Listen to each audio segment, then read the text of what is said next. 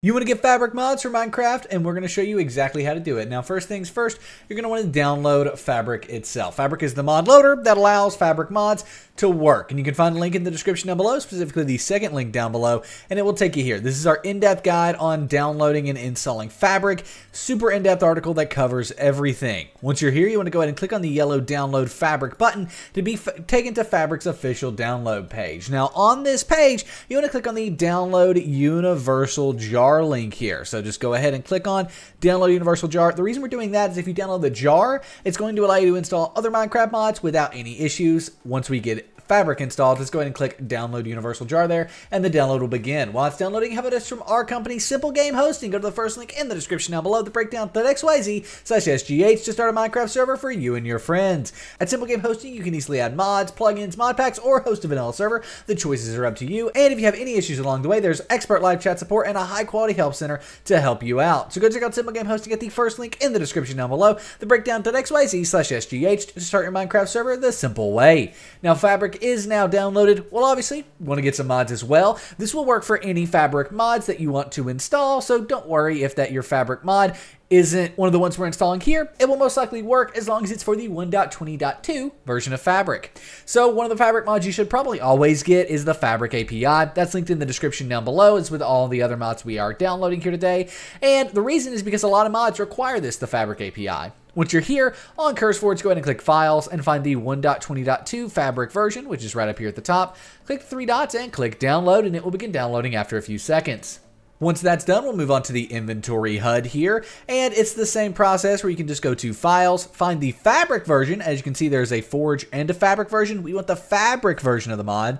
The Forge version won't work, and download it the same way we did the Fabric API. With that, there's two more mods we want to get, Spark being one of them. Spark's a cool mod because it allows you to see what might be lagging your Minecraft. So there we go. We got the Fabric version, not the Forge version, with the Fabric 1.20.2 version. Click the three dots and click download. And then last but not least, we're going to go ahead and get Block Us. This is a mod that adds a bunch of custom blocks to the game. As you can see, different blocks that you can check out, but it requires the Fabric API. Occasionally, mods will require other mods as well. For example, compatibility mods. So be sure to check out the mod descriptions here for those different mods, just in case it needs them. Fabric version for 1.20.2, download file, and finally all of our mods are downloaded. Let's go ahead and get Fabric set up and your mods installed. So let's go ahead and minimize our browser, and then on our desktop, let's go ahead and move all of our files there. So for me, the files are in the downloads folder, probably in there for you as well, but wherever your files normally download to, go there and drag and drop everything to your desktop. It won't be here for long, but it is nice to have everything here. That way it's easier to install and, manage everything. So we got Spark, we've got Inventory HUD, which adds in inventory HUDs. I realized I just skipped right over that mod. Fabric API, and of course, we've got the Block Us mod and the Fabric installer. We're going to be starting off with the Fabric installer here. So go ahead and right click on it. Click on Open With, click Java, and click OK. But Nick, I don't have Java. Well, if you don't have Java, you need to download and install Java 17. It's required for Minecraft mods, and this video goes over everything you need to know to get Java 17. It covers all. We've got the video, we've got the guide down here as well as troubleshooting different issues. All of that's covered, so go check this out. You may also need to run the jar fix, and what this is going to do is take all the jar files on your computer and link them back to Java, making them work happily together.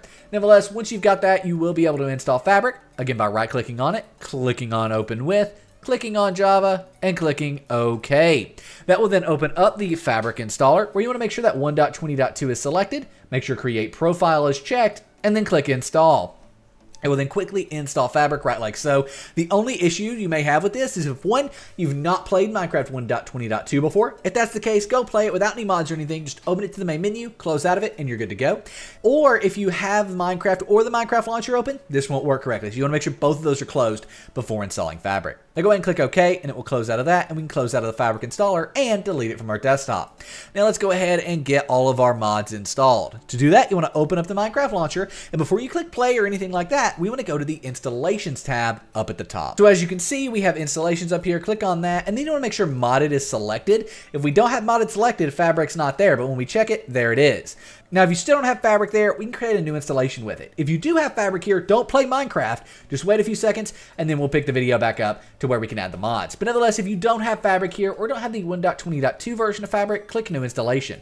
Then go ahead and name the server you want. I'm going to name it SimpleGameHosting.com because that's the easiest way to start your very own Minecraft server. Then click the version drop-down box here and select Release Fabric Loader 1.20.2. For me, it's right up here towards the top. You may need to scroll down a ways to find yours, but then once you've got that selected, we can then change the resolution. I'm just doing that so you can see better once we get in game, and click create. Now we have the Fabric Loader 1.20.2 version here, and now what we want to do is go ahead and install our mods. To do that, hover over your Fabric installation, either the one you created or the Fabric Loader one, and click the folder icon. That's going to open up this. This is your Minecraft folder, and in here you should have a mods folder. But what if you don't? Well, guess what? Look, I don't either. I don't have a mods folder. Well, that's okay. Just right click, create a new folder, and title it mods. M-O-D-S, all lowercase, exactly like that. Mods folder. Boom.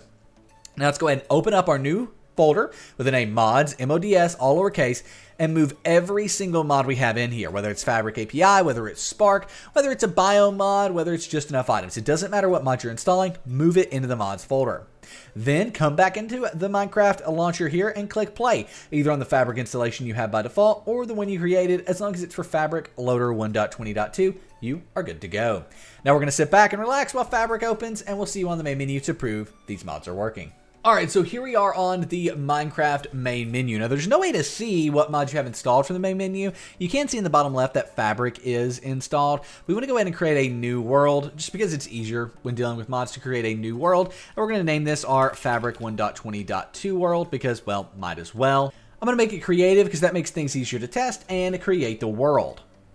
In game, we can go ahead and open up our creative inventory here and search for different block us items, or scroll down and find them. That's the first mod that is worth taking a look at. As you can see, we've got all these different polished andesite, limestone, so many cool different items that are added in with the block us mod here. And yeah, really great for builders, which I do love to see. I love to see mods that really allow builders to have even more ways to like express themselves and build just awesome stuff. So there is that. But that's not the only mod we added. We also added Spark, which you can start with a /Spark profiler. If I can type today, Spark profiler starts, right like so, and now a profile is running. We can also go ahead and test the last mod that we installed, which was Inventory HUD. Do we need to go into survival for that one? Let's see here.